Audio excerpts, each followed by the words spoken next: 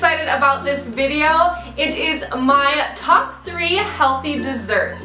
I am so stoked. I had so much fun filming it and eating these delicious desserts. You guys are gonna love the recipes. The video is a bit fast paced, so if you want full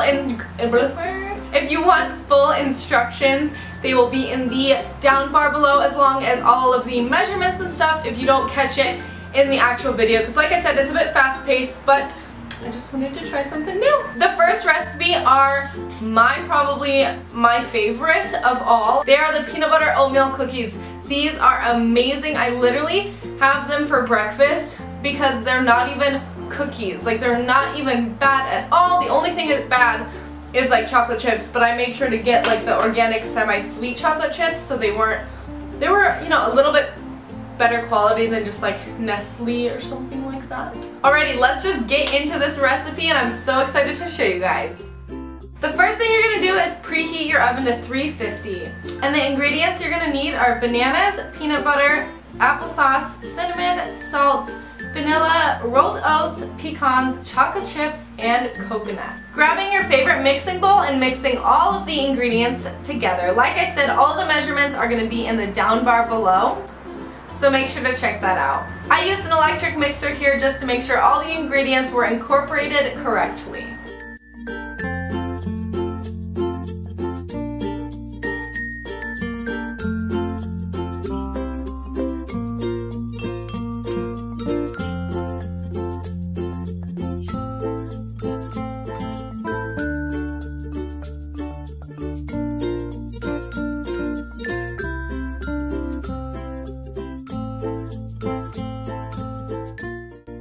It is time to put them on the cookie sheet.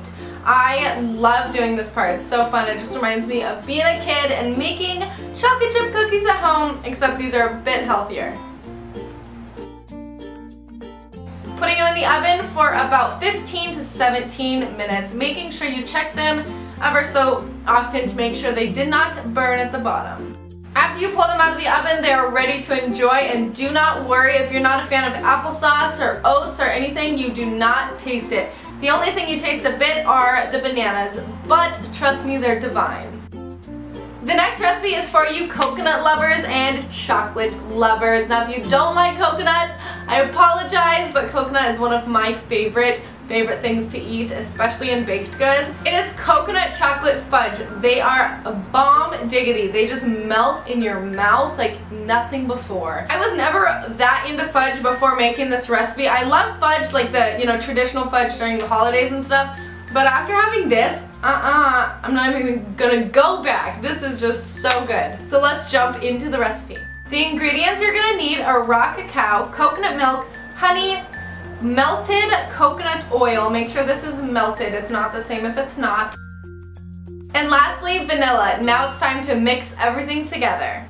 This is probably one of the easiest recipes I've ever done. It literally takes like 5 minutes and there's no baking time, nothing. It's delicious.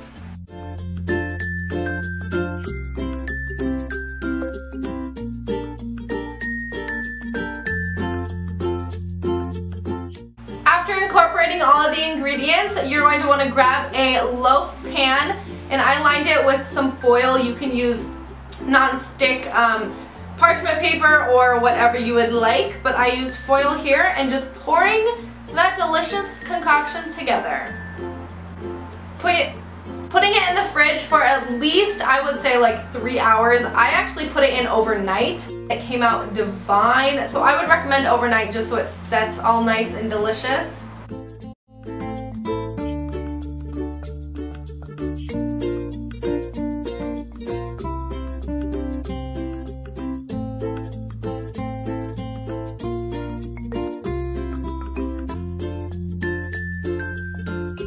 Look at those babies. How delicious and just melting in your mouth do they look? Oh, they're just amazing. You guys have to try and make them.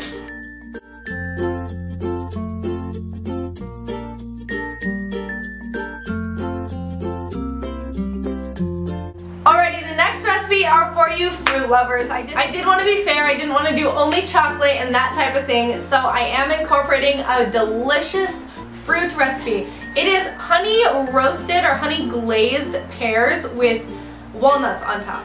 Yeah, just take that in for a second.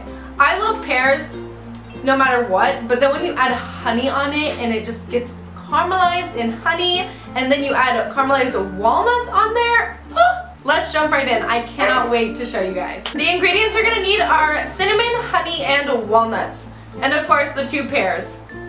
Here I am just cutting the pears in half and pitting them. I'm kind of making a place to put the walnuts and a bit of the honey. Grabbing a cookie sheet and placing your 2 pears on there, and I'm just sprinkling a dash of cinnamon. I'm actually using a little bit more than a dash because cinnamon to me is just so good, especially with this mixture that I'm using. Next, I'm adding the walnuts. You can be as generous or not as generous as you want with this, and also if you don't like walnuts, you can use any other type of nut. The last step is adding your raw honey. I think the next time I make it, I would put a little bit more honey just because it makes it so delicious and crispy after it bakes.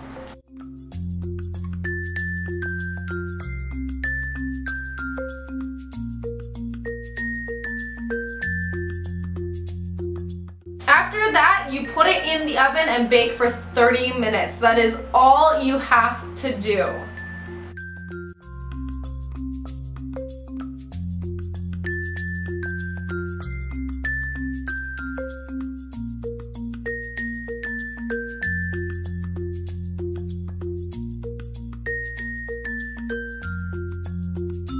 I hope you guys enjoyed this video. I loved filming it for you guys, and I cannot wait to film more. My favorite juices and smoothie recipes for you guys. I'm just so excited and stoked. I hope you like my little food series type of thing. If you guys make these recipes, tweet them to me, tag me on Instagram, anything. All my links are in the description below, as well as the directions and everything of that sort. So don't forget to check that out. If you have any other requests on what you would like me to do, leave it in the comments below and I will try to get to them. Love you guys and hope you have a great day. Bye! Hey guys, today I'm doing a drugstore haul. I was watching Rachel Talbot's videos. If you do not know who she is, check her out. Like I said, Rachel Talbot, she's like by far my favorite YouTuber, along with Miss Glamorazzi, if you're wondering. She uploaded a drugstore haul the other day and I watched it and it just really inspired me to go out and pick up a few new things.